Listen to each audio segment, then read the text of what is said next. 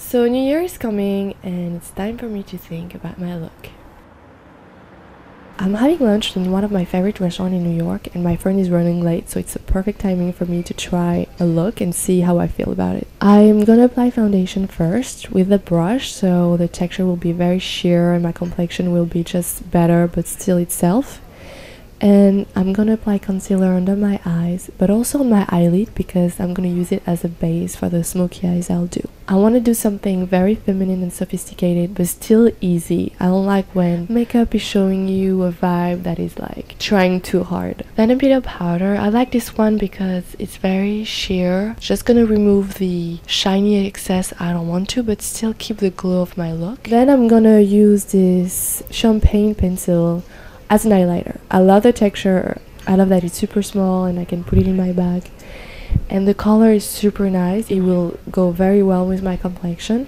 So I'm gonna apply this one as a classic highlighter in the inner corner of my eyes, on my cheekbones and my cupid's bow. And I'm gonna blend it with my finger. Then a pink blush. This one is nice because it has a little bit of shimmer. And I think for New Year's, even if I want to keep it simple, I still want to have a bit of shine. First thing for the eyes is to use this pencil as a base to create a golden smoky eyes. The texture is very amazing. It's super easy to use. It's pigmented but not too much. So I'm just going to color all my eyelid, top and bottom, and blend it with my finger. And then I'm gonna add this black one that is kind of gray almost, and it's not too hard, which is great.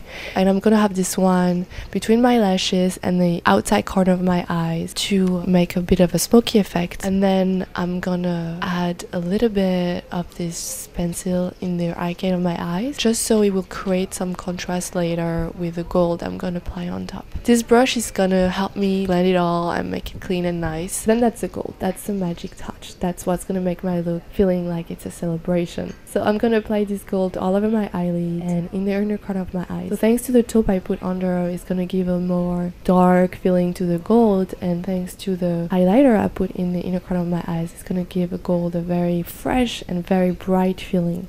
You can have a one color statement on your eyes with more depth and you will bring more dimension to your look. And then black mascara, because when you have gold on your eyes, you really want to have your lashes very strong to create a beautiful contour of your eyes.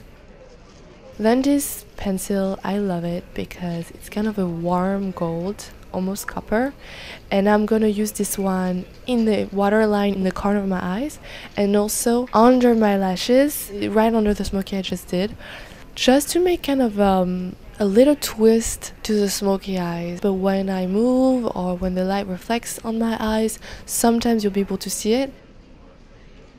For a special occasion like this, I thought that having like a raspberries color, very sweet and very feminine, I'm gonna add this beige pink lip gloss on top of it to really create a fresh color and a very nice texture.